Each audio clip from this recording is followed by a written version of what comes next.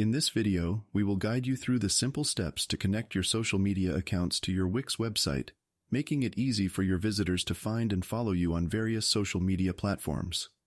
Let's say we want to add our social media profile links below this text. To do this, click on Add Elements, then Social, and then add the social bar you want.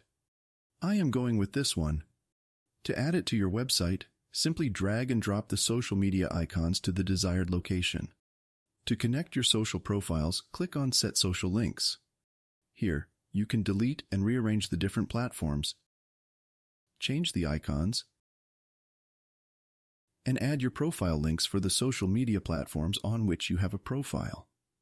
If you don't know your profile URL, navigate to your Facebook, Instagram, or other social media profile and copy the URL.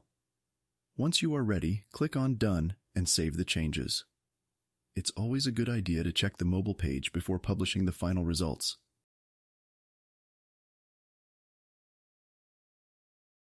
That's it. You have successfully linked your social media profiles to your Wix website.